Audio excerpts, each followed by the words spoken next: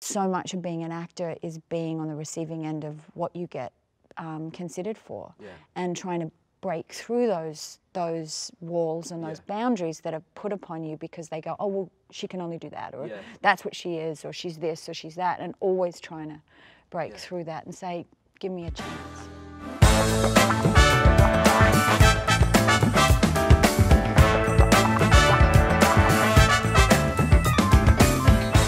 Welcome to Variety Actors on Actors, The Archives, a look back at the 14 seasons of our Emmy Award-winning franchise. Nicole Kidman is now starring in Being the Ricardos from Amazon Studios. Does Ricky honestly, truly believe that there might be 8 different men who routinely walk into their apartment, all of whom sound exactly like Desi Arnaz?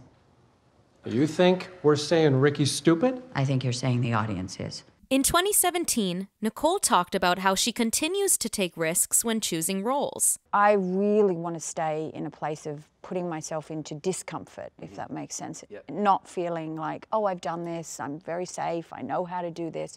That for me is not what I'm looking for. So it's staying really, really, really brazen in the sense of going, I'm going to jump in, abandon everything and give it my all and hope for the best. It gets harder as you get older because you know now when things don't work out. But I go, so what? Right.